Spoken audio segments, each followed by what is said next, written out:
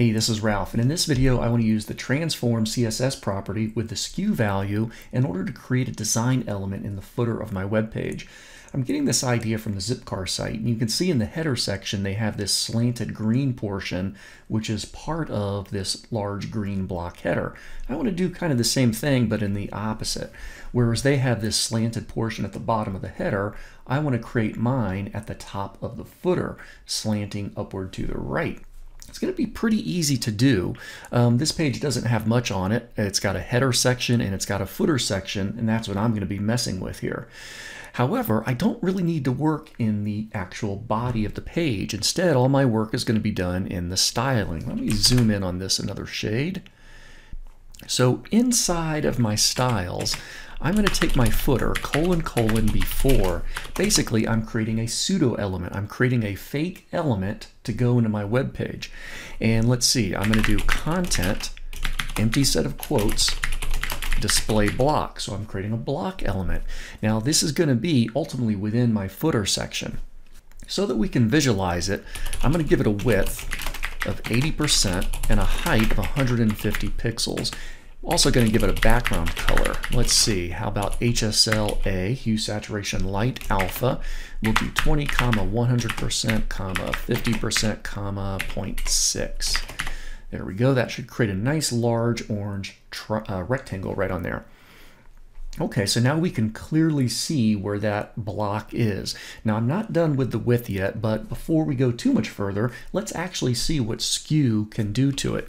So I can do the transform property with the skew value. Now notice there's several options for skew. There's skew, which is going to require an X and a Y value, or I could just do skew X or just do skew Y. I really just want Y, but I'm going to do the skew. And I'll start off with 10 degrees X, 0 degrees Y, so we can see what that does. And it looks like the top left corner and the bottom right corner are being pulled on the horizontal axis, hence the X. All right, well that makes sense. Now I'm going to change this out to 0 degrees X and 10 degrees Y. And now we'll see that the top left corner and the bottom right corner are being pulled on the vertical axis, the Y. That's exactly what I want. Well, it's close to what I want. I want them to swap the other way because I want the right side to be higher than the left side. So instead of 10 degrees, I'll do -10 degrees.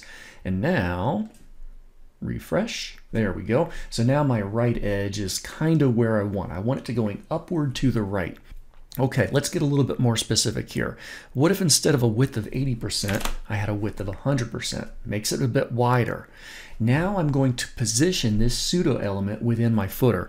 My footer, by the way, already has a position property applied. It's position relative. And for my pseudo element, I'm going to do position absolute top 0 pixels, left 0 pixels. Now, this pseudo element, this slanted, skewed block, is being twisted using the center as its point of origin. I'm going to change that, though, with transform origin. Now, by default, it's set to center, so that's what it is right now. But instead, I'm going to change it over to transform origin left. That means I'm twisting from this left point, and that's actually getting pretty good to where I want it to be. Notice that the very left edge of my, or the top left corner of my skewed box is right there, but I don't want to be able to see any of this gap. That's not going to look good for my effect. So what I'm going to do is I'm going to reduce some of this skewness. Instead of -10 degrees, what if I did -5? That's actually pretty good. However, what if my browser is much wider? How's that going to look? See, if I go too wide, I start to see a gap in there, and I don't want to see that gap. So I'm going to change this out to -3 degrees. How does that look? That's looking better. In fact, I could probably do 4. Now, if my browser was super wide, it would start to see that gap in there. So I might go back to 3. Now, the other thing we could do is we could set a max width on the overall page container, or we could have a media query for extra wide monitors and things like that. I'm not too worried about it. However, I think I'll still dial this back down to -3 degrees. Now, our illusion is almost complete. However, I want this block to be behind my footer, not on top of it like it is now. So what I'm going to do is a z index of -1. There we go. And that'll put it behind there. Excellent. And now if my color matched the color of the footer, the illusion would look super.